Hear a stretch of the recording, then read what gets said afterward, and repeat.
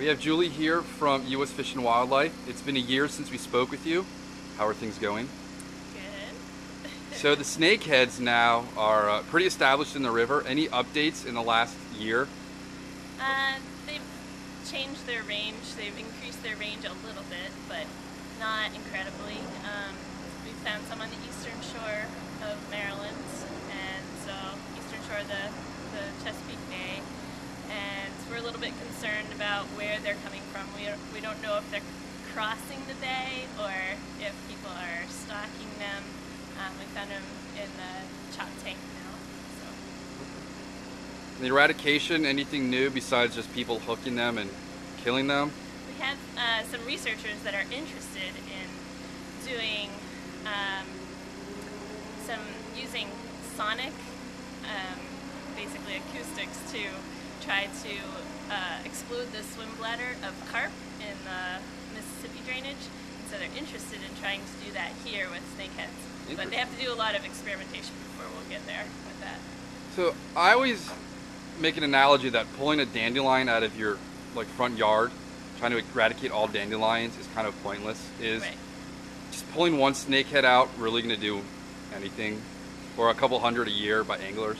Right. Probably not anglers. If we have a commercial fishery for them, we know that commercial fishing can sometimes put a huge damper on a population and decrease it, but anglers probably aren't going to make a huge decline in the species. So. For the benefit of anglers, have you been able to dissect any and tell us what they mostly eat? So we know what kind of flies to throw at them? Bait fish, crustaceans, mice. You hear a lot that they like frogs. We've heard that they like frogs. We've never found a frog in their belly, but we found eels. Okay. So that might be something new to try. Excellent.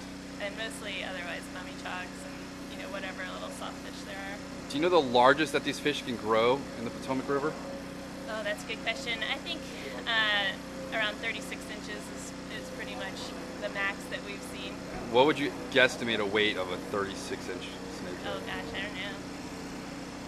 Do you have any ideas? I don't know. I didn't have a scale when I caught mine last year. Mine was 34 inches and pretty heavy. I don't know. I mean, they get really fat. If you look at this one over here, if they are in breeding condition, females can get really fat in the summer. So I guess they can get up to 15 pounds. Wow. And we have one here on ice. We got a three-foot one. So this looks like a juvenile. How old do you think this one would be? That one is probably 2, possibly 3, but they grow really fast. It's amazing, the growth rate, and especially if they're in some location where there's a lot of food. Do you know why people keep using the same stock footage for northern snakeheads that are wrong after every article?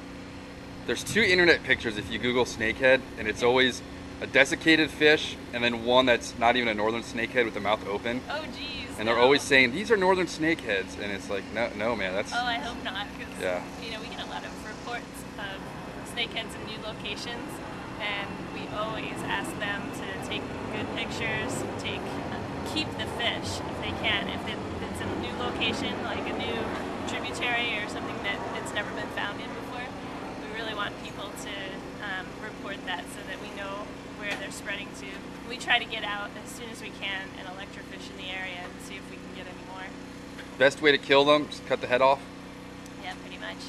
It's pretty bloody, but if you just some people say remove their gills. I don't think that really kills them right away. I think it will eventually kill them. But. It takes about 7 hits with a rock to kill one. Oh, really? Yeah, their head is pretty bony. But yeah, that's probably the biggest challenge that we have is getting bass fishermen to kill them. Because bass fishermen do not like to get their boats dirty.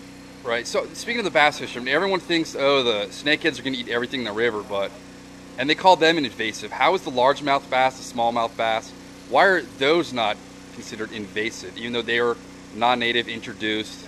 I think just because they've been around so long. The largemouth bass in the lower Potomac have been established there for practically 100 years. And they were stocked by government officials. So it's something that they've considered them naturalized fish. So. Any particular places that are better for electroshocking if anglers want to go target snakeheads? We always find a lot around Doe Creek and Little Hunting Creek, and that's pretty much on the west side. Then I'm trying to think of a place on the east side. Mattawoman is always a good spot. So those are the places that we find a lot. I don't know how they are for fishing. What about times of year? They seem to be dormant in the winter, and this year they showed up in March. Last year we didn't see one until the 26th of April. Yeah, I think that's just temperature. And when they come up and start getting into breeding condition, a lot of the females will migrate upstream. We think from our tagging data, we figured out that a lot of them during high flows will go upstream. All the ones we sampled last year were all females up here at Chainbridge and all stomachs empty. So they're definitely not eating during. So when people catch one up here, it's either out of aggression or they're snagging them, which is pretty easy to do. Yeah. And then just saying, hey, I caught a snakehead. Yeah, it's funny. They seem like in high flow years they come up here a lot more, but I don't know. Have you seen any up in this region? Not in 3 weeks, but the water's at 3.3 feet right now. So low. Yeah, it's low and clear. Crazy. But right. I think that we think that in the winter they congregate and go down into the mud, because a lot of times we find a large number of them all in one area. We don't know if that's because they like to be together, or if they just find a good spot, and all the other snakeheads think it's a good spot too.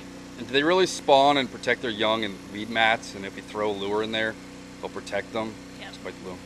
Yeah, the only report that we've ever had of anyone being bitten by a snakehead is a kid who reached his hand down to scoop up some of the babies, and the mother came over and grabbed his arm. Awesome. And he had a pretty good abrasion. It was Yeah, pretty those bad. teeth look like cat claws. They're like clear and sharp. It's crazy, but otherwise we've never had any other reports of anyone being bit, despite the media's scare tactics. Good old media. All right, so where can we find you on the internet?